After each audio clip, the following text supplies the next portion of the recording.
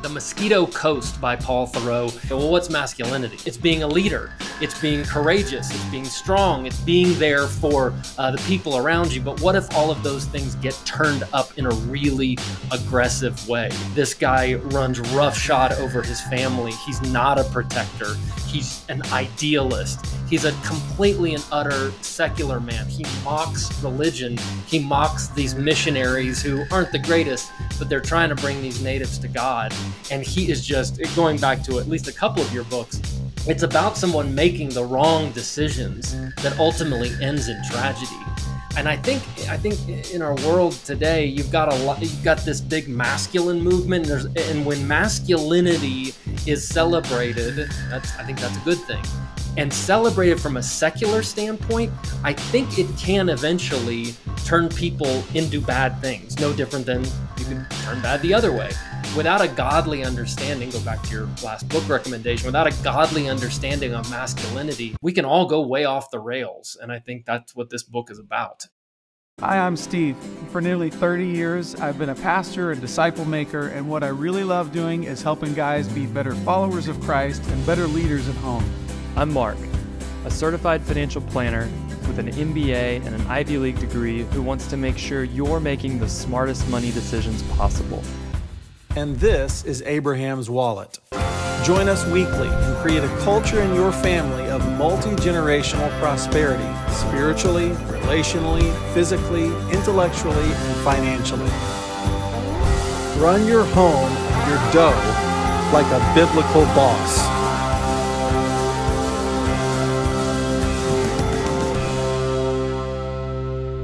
We're live.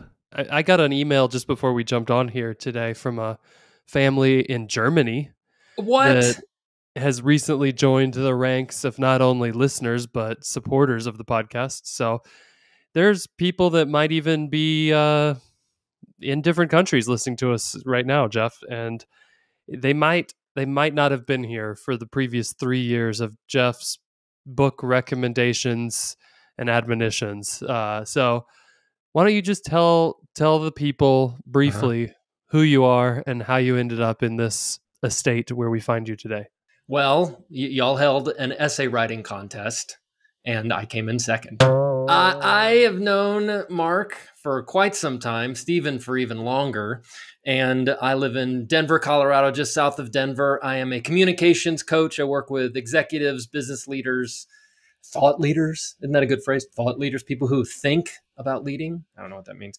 And I help them communicate more clearly, especially when they're giving big speeches, keynote speeches, or small speeches. That's what I do. If I had the wealth to hire Jeff, this podcast would be so much better because you could get me speaking in a more engaging fashion, and I could basically be more like you are, which is why we keep inviting you back to this podcast, because you're fun to listen to. So welcome thanks. To Abraham's Wallet. I always, when I'm on these things though, and I say I'm a communication coach, well, suddenly I've got to be the best communicator because I end up feeling like the fat tennis coach.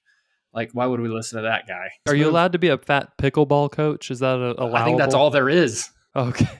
Hey, that's not true. Shout out to our friend Joe Freudenberg, who is a svelte and agile pickleball coach. Good. I don't mean to besmirch pickleballers or Joe himself. I would never besmirch him, not in public. You dropped me a note before we jumped on today and said that was private. Oh, well, the photo was at least. We're moving on to step 2 of Matthew 18. No, I think that you suggested a little twist on our usual just what books did you like? And you said that what pamphlets did you like? Your book selections this year had a theme. They did. Why don't you introduce the theme? Because I'm not sure if my books actually follow the theme or if I'm just going to monkey wrench them into the theme for the sake of unity and coherence in our podcast here, but I think we're going to run with it. So what's the theme? Gardening. All my books ended up being about gardening. I was looking through the books the list of books that I read last year, and can I throw out a little something? This is a little something. So I've got this list of the books. I have it in an app, and then at the end, I did something new this year. I put a little hyphen, and then there's another section of the list, and it was book bankruptcy. where I declared at the end of the year booked bankruptcy. Now, I've confessed on the pod before that I have a problem. I will read multiple books at the same time. I know that's not good. I've been better at this year, trying to focus on one book at a time, at least last year. And I feel bad if I don't finish a book sometimes. But last year, at the end of the year, I had like 5 or 6 books, and I thought, I'm not going to finish these. I don't want to finish these. And I allowed myself book bankruptcy, and I declared What was on bankruptcy. the book bankruptcy list? Well, some of them were, I wish I could remember exactly. Some of them were not just books that I didn't like, but there was one, a Nancy Pearson book that I thought I got what I needed out of that, and I don't need to read all of it. Gotcha. Yeah. So anyway, going back to my list, as I was looking at the list and trying to cherry pick what we would talk about, the ones I ended up cherry picking, I realized the theme is they're all about men. They're all about guys. They're all about guys in unusual situations, unusual careers. And I think there's sort of lessons to be drawn out of each of these fellas, whether fiction or nonfiction. So that was my theme. No gardening. I don't think I read a single gardening book this year. I'm sure there's books that are just not about, that don't have main characters. All of my books at least have male leads. Most of the romance novels do. Yeah, exactly.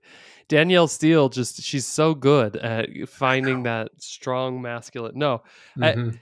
So I'm going to try to follow you, but why don't you start us off, and we'll see. We'll see where we get with the masculine reading 2023 tick list. In my old age, as I'm aging, I'm finding myself going back to older books that I've read before. I like doing that. I'm not ashamed of that. It's not that they're not making new books. I just like certain books that I've read before. And one of my favorite books I read again this year, and it's by David Howarth, and the book is called We Die Alone. And I'll be honest, I don't think it's a great title. But this guy, David Howarth, wrote a lot of there's a nonfiction book, a lot of nonfiction books about World War II, and particularly Norway in World War II. I love Norway. I got to go to Norway about 10 years ago. What a wonderful country. World War II and Norway, that's my sweet spot. Like, I am so fascinated by this. So he wrote a book called The Shetland Bus. He wrote a book called The Sledge Patrol. This book is called We Die Alone. And it's the true story. It's one of these, like, it's a crazy survival story. And it's awesome. It's about, I'm going to just set it up. I want everyone to read this. I'm encouraging everyone to read this book. Jan Balstrud was this Norwegian dude, just a regular guy. You look up a photo of this guy, he just looks like a regular guy. And the Germans, by the way, I'm about to besmirch Germans because they were the bad guys in World War II. So I'm sorry to your new listeners, but they've got to know their history, right? They've got to know that these things happen. So the Germans invade Norway in 1940. The Norwegians, they fight back. There's this resistance. It doesn't go so well. Jan Balstrud helps lead some of this resistance. He's chased out of the country, escapes to Sweden. And when I think about this guy is I think you can go wherever you want. Like you're free. Like just go wait out the war. Not Jan Balstrud. Instead, he travels all the way through the USSR, through Africa, through the United States to get to Great Britain, because he knows there's a bunch of Norwegians there who are gathering to then go back into Norway to train up the Brits. They train these guys up for sabotage, and then they go back into Norway. That's how devoted these guys are. So Jan Balstrud goes with a crew of people back into Norway, and their goal is like blow up an air traffic control tower or something like that the Germans have there. Well, when they get there, the team makes this one mistake. They're supposed to meet a shopkeeper who owns a shop and tell him, hey, we're part of the resistance. Help us in there. So they go in. They don't know this guy. They just know he's running the shop. They go in there. They go, hey, we're part of the resistance. You know, help us out here. And this guy ends up, he's not that shopkeeper. That shopkeeper sold the shop to this guy. So this guy thinks, oh, this is a test by the Nazis to see if I'll turn somebody in. So he turns them in.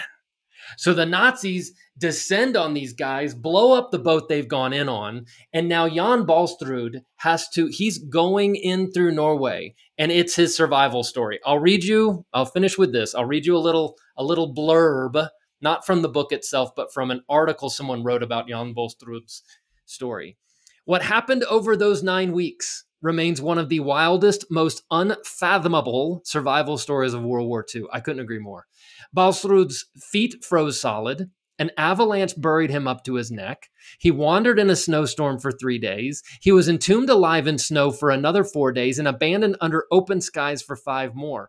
Alone for 2 more weeks in a cave, he used a knife to amputate several of his own frostbitten toes. He spent the last several weeks tied on a stretcher near death as teams of Norwegian villagers dragged him up and down the hills and snowy mountains.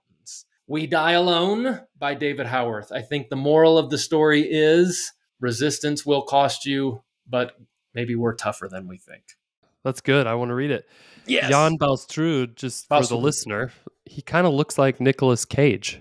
Yeah, I think so. That's what a quick Googling taught me. I think all of my books this year are, except one, most of them are about sort of tragic guy figures, guys who get it wrong and end up suffering for their either foolishness or just external circumstances. It was the year of long books for me, so I didn't read as many books, but I probably read a lot more pages than normal this year. And have you read Wallace Stegner's Big Rock Candy Mountain? No. So it's the story of Bo Mason, who's this rugged baseball player, individualist who strikes out across the American West and he's always trying to hustle up a fortune, and he has multiple boom bust cycles in his life. It kind of ends in tragedy for everyone around the guy. But I thought it was, if you like Steinbeck, this is very Steinbeckian in the writing style. So it felt like Grapes of Wrath to me. And part of the reason it reached out and grabbed me specifically is because it takes place in Salt Lake City. So in the 30s and 40s, it's funny because they'll mention a street and be like, he drove out of town down all the way to 3300 South. And I'm like, that is now still downtown. It's kind of like if you're in Dallas and you talk about going out to the farms in Plano, from back in the 30s. But it's just a very interesting story of a dad that is misfocused, I would say, on the mission of, I need to drum up wealth. I can keep my family on the back burner and let them, like, what they need most from me is provision and success. And then at the very end of the story, you find out that was all total bankruptcy, and the son kind of has that light bulb moment go off. So I'm not gonna sit here and lie to you and tell you it's a happy book, but it's a good book. It's very well written. Lots of high action moments, and there's gunfights, and there's baseball games, and there's buying casinos in Reno, Nevada back when it was first being developed, stuff like that. So fun book, tragic story of the misguided American father. With gunplay. Yeah, Big Rock Candy Mountain. With a little bit of gunplay. Great. My next book, let me just say, I finished reading this book on a flight, and I found myself openly weeping at this book. The book, I have a copy of it right here if you'd like to take a look at it. It's an old book. I think it might even be out of print. I had to get it off a used thing. Moonwalker. Not the story of Michael Jackson. Moonwalker by Charlie and Dottie Duke. A man of my age, long in tooth, I've reached a certain milestone. At that milestone, at age 50, you're required by law in the Americas to become interested in World War II and the Apollo space program. So I'm hitting both of those. For years, I've loved the Apollo space program, been fascinated by it. And whenever I'd watch documentaries about Apollo 11 landing on the moon, there was always this one moment that drew me in. And it's right when Apollo lands, and you hear Neil Armstrong say, Tranquility Base here, the Eagle has landed. Well, there's a guy's voice you hear, and he is called the capsule communicator at the mission control. He's the only guy who is allowed to talk to the astronauts. They don't want 30 voices talking to him. It's this one guy, and he's an astronaut. So they cycle this guy through, whoever is on shift. And the guy at the time of the moon landing was a guy named Charlie Duke. And when he hears Tranquility Base here, the Eagle has landed. Charlie, you hear Charlie's South Carolina drawl say, Roger, Twank. He says twank instead of tranquility. Roger, twank, Tranquility, we copy on the ground. You got a bunch of guys about to turn blue. We're breathing again. Thanks a lot. And his voice is just so happy and infectious. I always thought, well, who's this guy? And so I in my Apollo research, I'd found out, well, it's Charlie Duke. And Duke he was one of the youngest astronauts. And when he eventually walked on the moon on Apollo 16, Apollo 17 was the last mission. On Apollo 16, he was the youngest man to ever walk on the moon. And every interview I'd see about the Apollo space program, they're interviewing these astronauts. A lot of them are, Neil Armstrong is just vanilla paper and he's just boring. Buzz Aldrin's kind of interesting. A few of them have some personality. Charlie Duke just acts like, guys, this is just the happiest guy. He's just infectious, happy guy. So I was always interested in him. But I'd heard part of his story on another podcast. And what really fascinating about Charlie Duke is late in life, he became a sold out Jesus lover. And so he referenced his book that him and his wife wrote together. And so it's the story of Charlie Duke and about how he was he was at the Naval Academy, then was in the Air Force, went to MIT, fighter pilot, test pilot, became an astronaut, Apollo 11, that was capsule communicator. Apollo 13, sort of a bit of trivia here. If you know the Apollo 13 story, one of the guys couldn't get on because they thought he might have measles, so they had to replace him. Well, the guy they thought they got the measles from was Charlie Duke. Charlie Duke was part of the backup crew. Apollo 16, Charlie goes to the moon. He's a lunar module pilot. Just massive success for this guy. Comes back to Earth and it's like, I think I'm done being an astronaut. Decides to open up one of the early Coors beer distributorships. Makes a ton of money.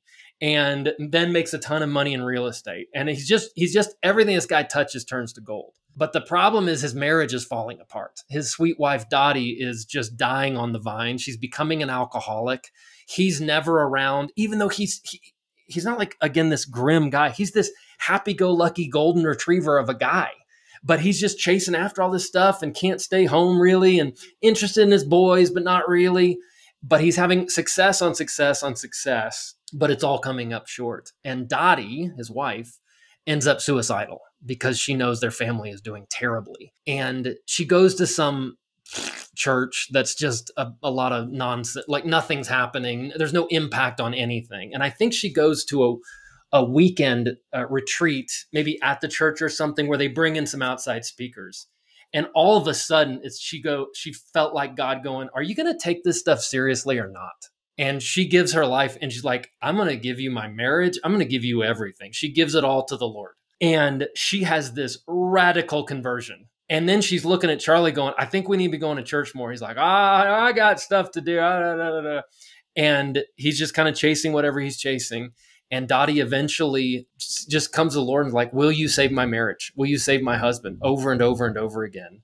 And then Charlie has this moment where he falls on his face and comes to worship the Lord and becomes a Jesus follower. And usually those stories end there. It's like, wow, way to go, Charlie Duke. Him and his wife start having these cool prophetic healing things, hearing God's voice, having this awesome impact in the world around them. And, Charlie says, it's kind of cheesy, but he says it on every interview, every podcast. He always talks about how he said, going to the moon seemed like the greatest thing, but nothing in my life has been better than I walked on the moon. Nothing has beat walking with Jesus all my days. I always have this fantasy that somehow y'all have a connection with him and you're going to have him on the podcast because he'll be interviewed. He's just the sweetest, most wonderful guy. And he loves talking about the moon. He really loves talking about Jesus. Moonwalker by Charlie and Dottie. And if you're listening, Charlie, this is just an open invitation. Come on the Abraham's Wallet podcast. Please. I think the moral of that book for us men is success and even positivity. He had such a hey, everything's going to be great. That's not enough. It will all come up short. Sorry, just to put a button on that. So last year when we did this podcast, I had a listener reach out to me and say, hey man, there's a book that it's my favorite book and I totally want you to read it. It's called Matterhorn by Karl Marlantes. Have you heard of this book, Jeff? It is a novel. I think you mentioned it to me. Mm-hmm. So it's fiction. It's girthy. But Karl was at Vietnam. He walked around the jungle in Vietnam. He knew what it was like. And he wrote this novel about Second Lieutenant Waino Melas. That's quite a fictional name for you. Waino sounds like a Indiana boy from the farm, and Melas kind of sounds like he might be from El Paso. But Wayno? What was his first name? Wayno Melas, or maybe it's Mayas. I don't know. Spell Wayno for me. Waino. Okay. Wino? Wayno. Anyways, Wayno is a Ivy League graduate who gets drafted to go to Vietnam and wants to kind of prove himself as a soldier. I'm also an Ivy League graduate who wants to prove myself as a soldier, but never had the opportunity. I just think there's something in every man that, not to say we really want to go shoot people and get shot at, but don't you believe that there's something in all of us that just wants to know how we would do in that life or death setting? And the reason this book was recommended to me is it's the guy who sent it my way said it's the most engulfing, accurate description of what it's like to be in war that I've ever read. And I actually gave this to several people who had been in war and said, read this and tell me if that's true. And they all said, this guy, he knows what it's like, because the way he talks is not like somebody who just read a lot of history and knows the facts. This guy talks like somebody who's walked around with a battalion through the jungle wondering if they're getting shot in the next 30 seconds. To me, that's actually the coolest part of the book, is you kind of get to go to Vietnam for a while, and it's a long book, but it's why I kept kind of just every night like, wow, I'm going to go back and have this vicarious experience again. It also has that unique Vietnam component to it, which is a large part of the book. The Matterhorn that the book is named after is this hill that a large part of the book is the story of taking the hill, losing almost everybody that's in the company, and then literally within 24 hours getting word on the radio, yeah, we don't need the hill. You can withdraw and let the enemy take it back, because they will take it back within an hour after you leave. And so just that desperation and the unique pointlessness that I think a lot of people felt that were in the Vietnam War, it definitely comes through in the book. It's a great, if you just want what I've been told is a very true to life war story, Matterhorn. Man, I think I'm sold on that one. Now, probably the most surprising thing you said there was that your alma mater, University of Central Florida, I did not know that was an Ivy League school. Wayno went to Princeton, so. Oh. All right. My third book. Now, I have a bit of a film and TV background. And it's a small one, but a little bit of that. And so I like reading film and TV books. And again, this is a book I've read before, but I reread this because I found it such an interesting biography of a very important man in the history of television. And the book is called Serling, The Rise and Twilight of TV's Last Angry Man by Gordon F. Sander. And the book is all about Rod Serling.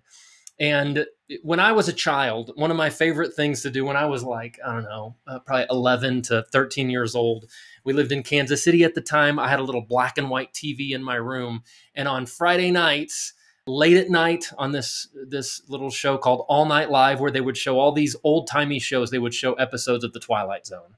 And I loved The Twilight Zone. I thought The Twilight Zone was fascinating. It always had an interesting, punchy end to every episode. Well, Rod Serling was the host, and they would always cut to him, and he had a very distinct way of talking, and he's introducing the show while smoking a cigarette. It's a very, very strange man who talked out of the side of his mouth. Well, Rod Serling was the creator of the show, and in fact, anybody who's been in television, you know that like the creators of the show, they'll write a few episodes nowadays. He wrote hundreds of episodes. It was insane how much this man wrote. And so this biography is all about Rod Serling. And it's about his start in growing up in Cayuga, New York, and going off to work in radio. And he started writing radio plays. And then he started to write, back in the day, early television would be these play showcases. And so he would write plays specifically for television. And he got to be known as this angry man who was ranting and raving through his art about racism, or ranting and raving in his art about greed, or ranting and raving in his art about this, that, and the other. And that ended up getting him the Twilight Zone, where each episode had some little moral aspect to it. And that was Rod's career, is he was known as a guy who was going to be countercultural, and he was going to push the buttons, and he was going to write things that would hopefully make the status quo feel a little uncomfortable and go, yeah, I need to be challenged to something better. Rod's story is interesting because as his life goes on, and he died very early. I mean, this man smoked, I want to say like 4 packs a day, maybe more. So he died of emphysema or heart disease. He died quite young, but towards the end of his life, he had just kind of started selling out, and everything that he had held up as these values, he started to lose a little bit of that hold on him, and didn't end his life very well, I would say. But you read the book, and there's I find it so fascinating that he would have to fight hard to be countercultural with his art. And I was texting our pal, Stephen Manuel, about, as I was reading the book, and saying, what would it look like for someone today in 2024 to write television or movies that made the populace uncomfortable, or really made the entertainment industry uncomfortable? Back in the day, what he was writing was, we'll think in political terms, he was a liberal, and the industry was conservative. So they looked at him and went, no way, pal, no way, pal. And he had to fight. Well, what would it look like? Well, we know the entertainment industry is pushing a lot of progressive ideas out in the world.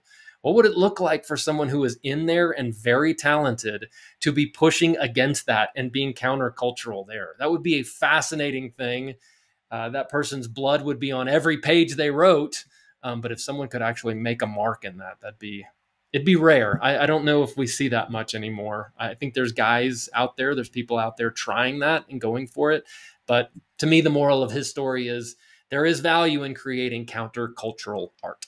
I do believe that there's the distinct possibility that we will have Davenport, the Phoenix reascension of TV's next angry man at some point, since, I don't think that you're totally done with the entertainment world, Jeff. I think you have nothing if not angry, Mark. My next book, I think, is one that Tom Wolfe, The Bonfire of the Vanities. Come on, Mark. I couldn't be more excited. It's on my list to reread this year. You got me. I'm so excited. So this book is, I would call it like the quintessential novel of New York City in the 80s. Sherman McCoy is your main character. He's a Bond man. He's super successful. It's funny to read some of the dollar figures that get thrown around in this book because he's making $1 million. He's making hundreds of dollars. $1 million a year, still a whole lot of money. But back then, that puts you in this upper rare air elite New York, whereas today that number is probably, 40 years later, you got to make $10 million a year to afford the type of stuff that he's buying and kind of his lifestyle in this book. But the book opens with a scene where our main character, Sherman, is fooling around with a woman that's not his wife, and they get mixed up into an incident where they end up causing an accident that harms a kid in kind of Harlem, I think. I think they're in Harlem. I don't know my boroughs that well. The Bronx. Are they in the Bronx? Yes. Okay, they're in the Bronx. And they hurt a kid who's black, and there's racial tension in the city, and he thinks, I can just get away with this. I don't think anybody saw me. And then slowly it becomes clear that he's getting found out for all his lies, not just this accident that he hit and run from, but his affairs.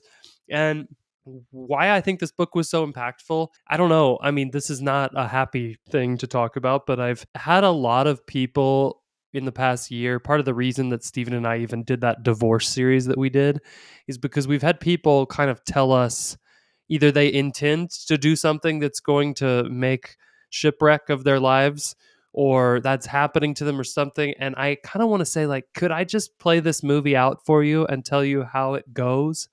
And that's what this book felt like to me, is you see a guy who really isn't a bad, like, corrupt dude at the core, but makes some bad decisions, and then they compound, and instead of owning bad decisions, he tries to slip his way out of it, and you just see the total wreckage of life that comes from it. There's a lot of themes that when I was reading this, I know we weren't in full 2020 2021 racial tension mode, but a lot of the things that came out during that time in our country are happening in this book, where his race makes him a target, where kind of the district attorney says, I just need a rich white guy to make an example of. There's just a lot of, I think it's an extended cautionary tale that you just see, oh gosh, the scene where he's with his daughter at the bus stop trying to drop her off for school.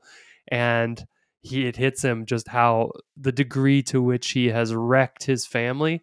I think it's okay to read some of that stuff once in a while and go, okay, I get it. Like, this is not things to mess around with. I'm going to steer very clear of the world of cheating, lying, and stealing, because this guy dips his toe in all of those things, and it goes really badly. Mark, it's the best. It's such a good book. Matter of fact, you described the plot, but the whole other element is Tom Wolfe's writing. Nobody writes like Tom Wolfe.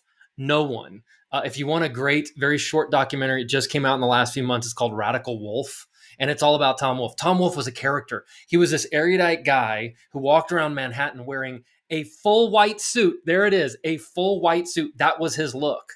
And he was quite conservative. He's from Virginia. He always had a chip on his shoulder about going to an Ivy League school and everybody looking down on him because he had a bit of a Virginia drawl.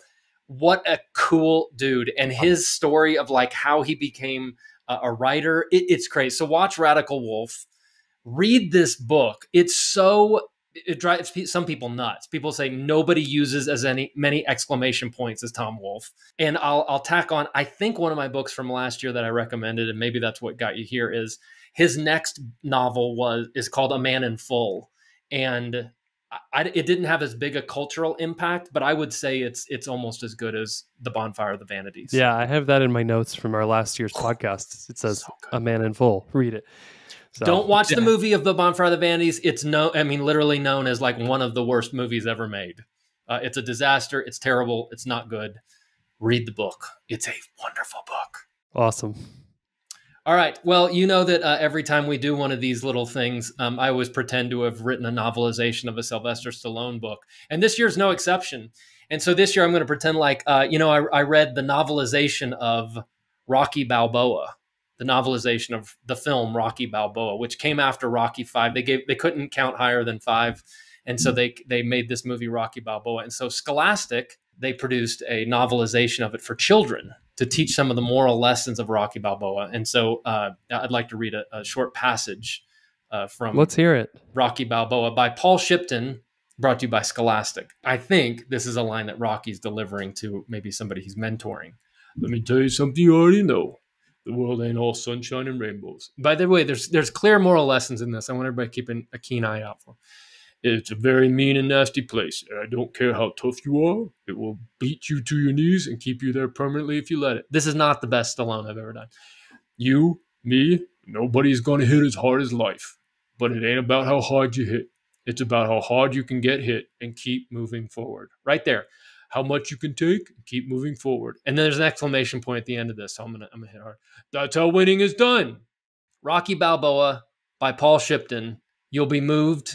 You maybe chuckle along the way, but ultimately you'll learn what it means to be a man. I like the Goodreads reviews of the novelization of Rocky Balboa. But okay, so every year when I do this nonsense, I always look up these novelizations, and there are people who are passionate about these things.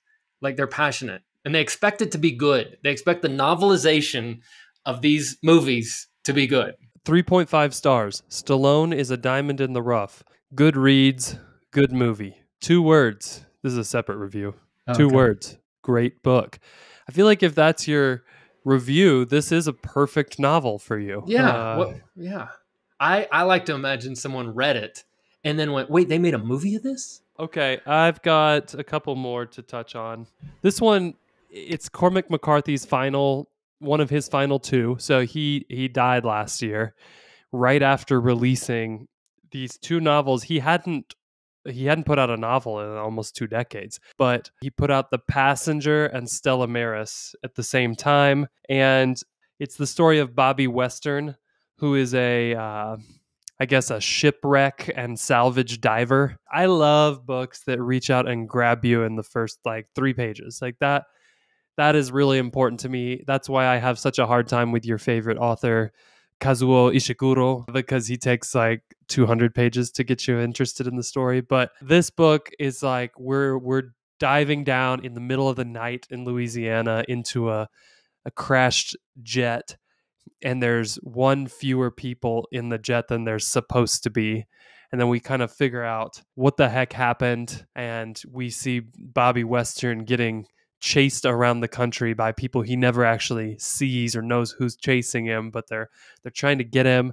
And we get the story of his psychotic sister who's also potentially in love with him. And I just love Cormac McCarthy. I gotta tell you, everything he's written, I've enjoyed. It was important to me to read his last two books. The sister book to this, no pun intended, is the same story from the perspective of the sister. It's called Stella Maris. It's kind of her narrating the story from the psych unit of a mental hospital. I don't recommend that one as much. You could read this one without that one and be okay. Good old-fashioned adventure story with a little bit of like psychedelic, trippy weirdness thrown in to be very Cormac McCarthy. Do you get the feeling he like sort of knew this was going to be his last book? Does it feel like his final statement? I gotta think so. He wasn't a spring chicken, so 1933 to 2023, we were 90 years old. So yeah, I would imagine he knew that he probably didn't have a ton more novels in him. But it's crazy because you would think this is probably the most out there thing he's ever written in terms of it's The Road or something like that is pretty straightforward, like post-apocalyptic storytelling. This thing, you could just... I had to read a bunch of authors who wrote about it after I read it to even try to make sense of all the things going on in the book.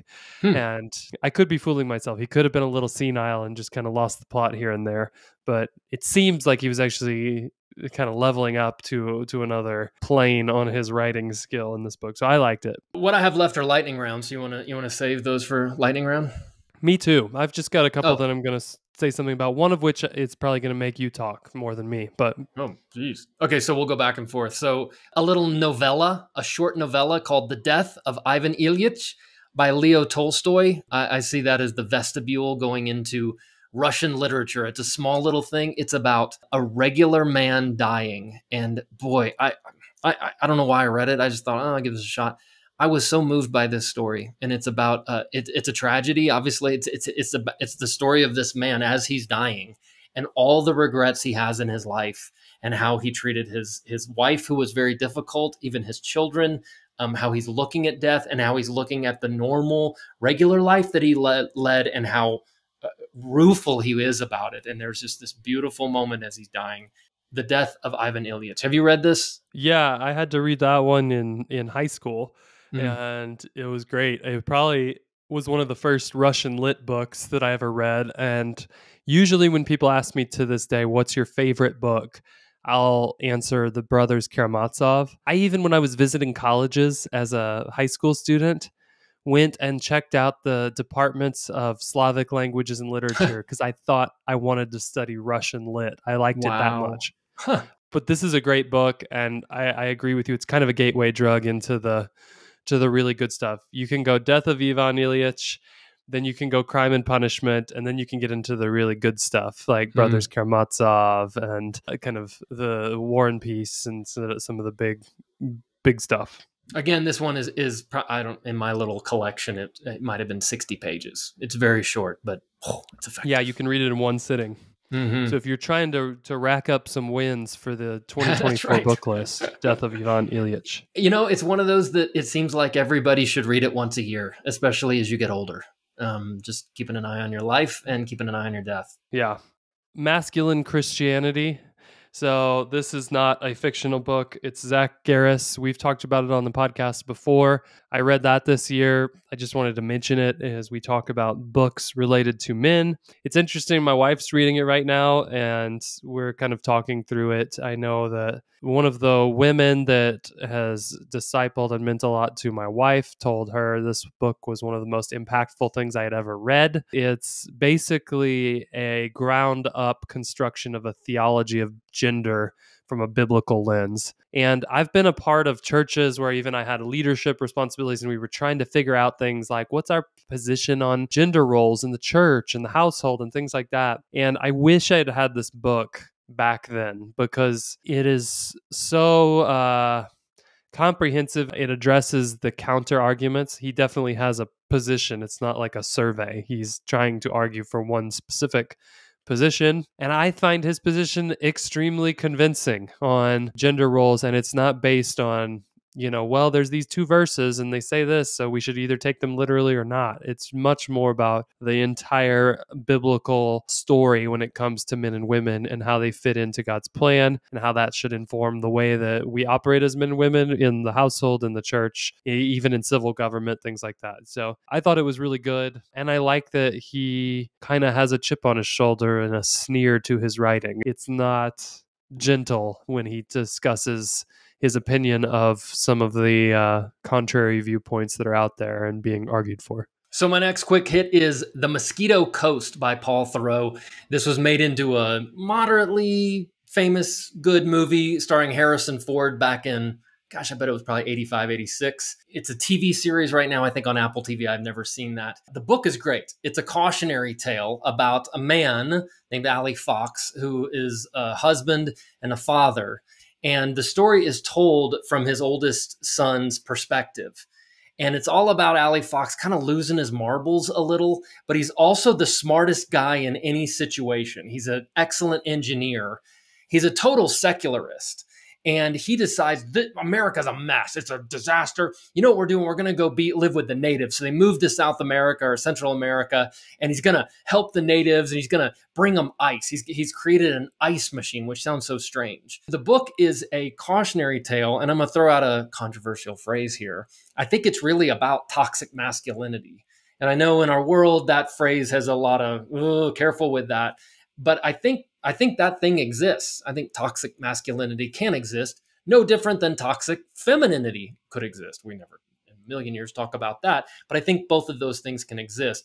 And when I think about Ilych Fox in terms of toxic masculinity, well, what's masculinity? It's being a leader. It's being courageous. It's being strong. It's being there for the people around you. But what if all of those things get turned up in a really aggressive way? This guy runs roughshod over his family. He's not a protector. He's an idealist. He's a completely and utter secular man. He mocks religion. He mocks these missionaries who aren't the greatest, but they're trying to bring these natives to God. And he is just, going back to at least a couple of your books, it's about someone making the wrong decisions that ultimately ends in tragedy. And I think in our world today, you've got this big masculine movement, and when masculinity is celebrated, I think that's a good thing. And celebrated from a secular standpoint, I think it can eventually turn people into bad things. No different than you could turn bad the other way. Without a godly understanding, go back to your last book recommendation, without a godly understanding of masculinity, we can all go way off the rails. And I think that's what this book is about, is this guy not being a loving, shepherding father or someone who is truly helpful. It's really about somebody who is so puffed up with their own ability to change everything that they destroy everything around them, including themselves. The Mosquito Coast. It's a good book. It's a very well-written book. And if you're like, that's interesting, but I don't want to read it, watch the Harrison Ford movie. It's true to the book. Well, my last one, it's a 1.5 because I've got 2. But this one is one you told me I had to read, The Remains of the Day. I've never told anyone they have to read any book unless they're my daughters. Yeah. So The Remains of the Day. And you love this book. I liked this book. And it's the story of a guy who is a butler in kind of one of the last great houses that has been passed down, and he feels this deep sense of duty to kind of would you say the craft of butlering, the nobility of his profession, and he really sacrifices everything. I would say it's definitively a tragedy because he sacrifices everything good in life out of this uniquely I will call it British, no offense to our British listeners, but sense of decorum. And he actually sees his father die, and there's a scene in the book where his father dies and he continues dinner service during his father's passing, and he really passes by a lot of incredibly obvious and good things that come his way because he's sort of duty bound to this thing that really doesn't seem like it's as important as he has given importance to it. I think that it's an interesting sort of consideration of the topic of duty and honor. I also think it's, in the world where like Jocko podcast is telling you to just, grit your teeth and get it done and do it and all that. Like, this guy kind of shows the opposite side of that story, which is sometimes you miss out on life because of sort of an unwillingness to bend at all from what you thought you were going to do. So that's kind of my take on it. What makes this book kind of your top 5 list? Yeah, everything you said about it is part of it. I love the writing. I think Ishiguro is a very good writer. I feel like I'm in his head. I think the movie is excellent, by the way, if you're interested in it and you'd rather watch the movie with Anthony Hopkins. You missed out on one of the most interesting aspects of the book, which is most of this takes place during World War II or lead up to World War II. And Lord Darlington, his boss, is, for lack of a better term, it's not this stark. He's kind of a Nazi sympathizer, or he's at least he's into appeasement. And of course, Stevens, the butler, he's like, look, that's not my world. I shouldn't question those things. I am just doing my duty. And I don't know, maybe for your listeners, maybe it's a lesson in blind devotion to a corporation. Look, I'm doing my duty. I'm going to put in my years and I'm going to do everything right. And I'm provide for my family through this. And you get to the end and you go, my gosh, what was I devoted to? And maybe there were some destructive elements to that. I think it's a book about regret. And I don't know, to me, I think in the last couple of pages, there might be a twinge of hope. The title refers to what are you going to do with the remains of the day, with what's left of your life. Now, of course, at this point, the guy's very, very old. And so there's not a lot left, but maybe he'll do something about it. Yeah, I did forget that's probably the coolest storyline of the whole thing is the folly of thinking if I just compromise enough, they'll leave me alone. Last year I talked about Gulag Archipelago. It was a book I had read last year. And the people that didn't do well were the ones that thought, well, if I turn in my neighbors, then the Bolsheviks will leave me alone. No. I have to throw it in just as a bonus. This one is the only book that's, I would say, not really about the story of a man, but it's another Ishiguro book called Never Let Me Go. Have you read this one, Jeff? Yes. I loved this one, and I'm not going to tell too much. I'm not going to tell too much about it because part of what I liked so much about it is my wife just said, "Read this. It's crazy. I want your take." And you don't find out what the book is about until at least 2/3 of the way through. You start going, "Wait a second." I think this is happening, and then by the last 10 pages, you go, "Oh my gosh." That is what was happening. It's a heartbreaker. It's a heartbreaker book. It's kind of a dystopian sci-fi, but not at all science fiction-y book. It's very subtle. It's very Never subtle. Let Me Go. It's not very long, so neither of these are very long. I thought they were both good. Never Let Me Go is more appropriate for a beach read. You don't really have to think that hard, although you can. Remains of the Day is more of you're going to need to have your thinking cap on when you read it. I'll be rereading Never Let Me Go this year. My last book, quick hit, an odd one. It's called Something Wonderful, and it's by Todd Perham. It is the story of Rodgers and Hammerstein. Rodgers and Hammerstein they wrote some of the most successful musicals of all time. Oklahoma, South Pacific. I mean, most of the great musicals in American Broadway history were written by these two guys. And they're just kind of just normal guys. And Rodgers would write the music and Hammerstein would write the lyrics. And I'm not a musical person, but I appreciate musicals. I think when I saw Oklahoma for the first time, I was really enamored of this story and the construction of it. And so this book just walks through these two guys and how they worked together well and how they didn't work together well, and the success they had, how they dealt with success, how Oklahoma, it sounds so strange, guy podcast, but like how Oklahoma was this changed everything in Broadway history, how seminal it was, how everything we know about musicals really comes back down to that musical, Oklahoma. So what I was really interested, though, is in their dynamic. And I mean, these are guys who were working hard in the 1950s and 1960s. Male relationships were just very, very different. You can imagine how closely these guys worked together. And yet at the end of their lives, when I can't remember who died first, but there was this question like, yeah, I never really knew how he felt about me. And these guys worked together so closely, yet there was not this understanding or depth of relationship. I also find it just from a creative standpoint, I loved these guys. They would go and do a test show in Boston. And after that test show, before it would go to Broadway, after those test shows, they'd come back to the hotel and go, all right, what do we got to fix? And nobody was precious about anything. We got to cut that number. Well, that number might have been something they had worked on for a year. And they're like, oh, well, if we got to cut it, we got to cut it. And it's gone. And they were so devoted to, we're going to make this thing great, that nobody had any like, but I worked hard. Nope. It's the end product that matters. Huh. It's just an interesting story of two men, kind of regular guys. Their marriages were okay. And, there's a lot to learn about successful people who you look back and go, I'm not sure your families would say that it was to their benefit that you were so successful. And then there's always in these stories, at least one of them who's like, nothing is never good enough in terms of success. Like they could have the biggest success in the world and they'd still be going, well, what are we going to do next? What are we going to do next? Yeah. What a weird, sad sickness that is. I'm sure you feel like that sometimes when you do a podcast, you're like, that was the best one. But there's something you're like, no, what's next? Last week, we reviewed the biggest hits from last year from Abraham's Wallet. Fun. Our podcast, like in terms of what got the most listens. And I'll tell you what, it wasn't the ones that I liked the best. I'm curious to listen to that podcast. I'm sure y'all analyze why you think, what you think the reasons were for that. Before we hang up, give me one or two books that you haven't read before that you're most excited about reading in 2024. Because history would suggest that we might find ourselves right back here in January of 25 doing the same darn thing again. There's a Russian book called The Master and the Margarita that I'm Master and Margarita, not the Margarita. It's a woman's name. I'm interested in that. Yeah, that's on my list too. Really? That's a Jordan Peterson recommendation. Oh, well, there you go. I didn't know that.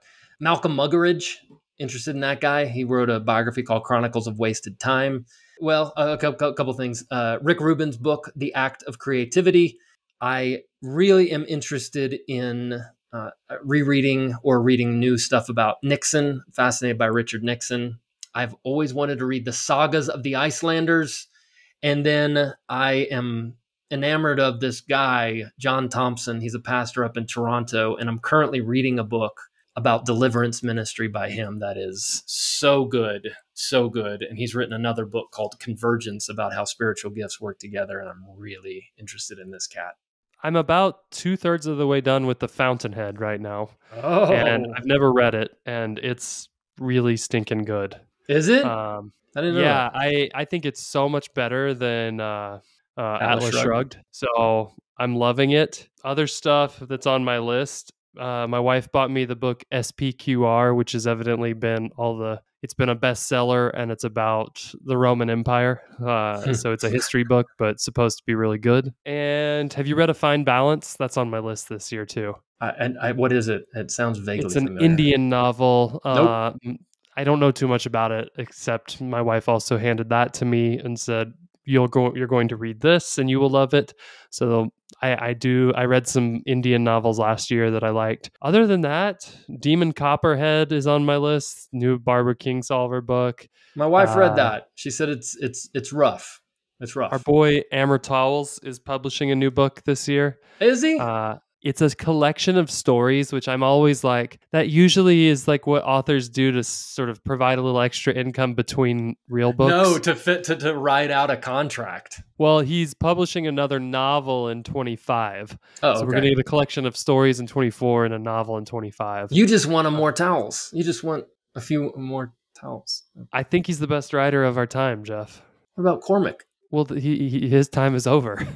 As he's dying, he's passing the mantle to more towels. Yeah, exactly. Uh-huh. So yeah, that's I did read a book that's like super short called Lust of the Flesh it's kind of a response to Christians that would say there's nothing inherently sinful about temptations towards a specific sin. So he kind of wrote it, I think, responding to those who would say like you can call yourself a gay Christian. There's no issues with that. It was really, really encouraging to me in ways that I did not expect. I thought it was just going to be more of a theological argument against like kind of popular progressive Christian theological storyline. But what it ended up being is much more of a call to purify all the way down at the roots of any sin, not just lust. So I thought that was really good by a guy named Jared Moore. I sure enjoy this. I hope your listeners enjoy this. I don't know. I think it's good to read. Yeah, we have made it to the end of another best books or best books about men of 2023. That sounds weird. This might be the only best books about men of 2023 podcast that you'll find. So please like, subscribe, give us 5 stars on iTunes and Spotify, and 4 or 5. I think 4 or 5 is fine. If you send us book recommendations, we might even read them and talk about them next year. Oh, or if you send us books. By the way, isn't that the worst? When somebody you're like, here's a book. You're like, oh, here's an assignment. Thanks. Yeah, it can be either way. It's either awesome or it's like, now I'm going to have to talk about this with you and I didn't want to read it at all. If it comes from a trusted source, it's a great thing.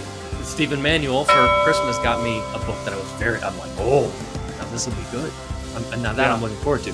Sometimes when people give me books, it feels like, You know, my wife has a track record of giving me books that I'm not excited about when I get them, and I always like them. So I've sort of learned to just stop being not excited and go, you know better than me, I'm reading it.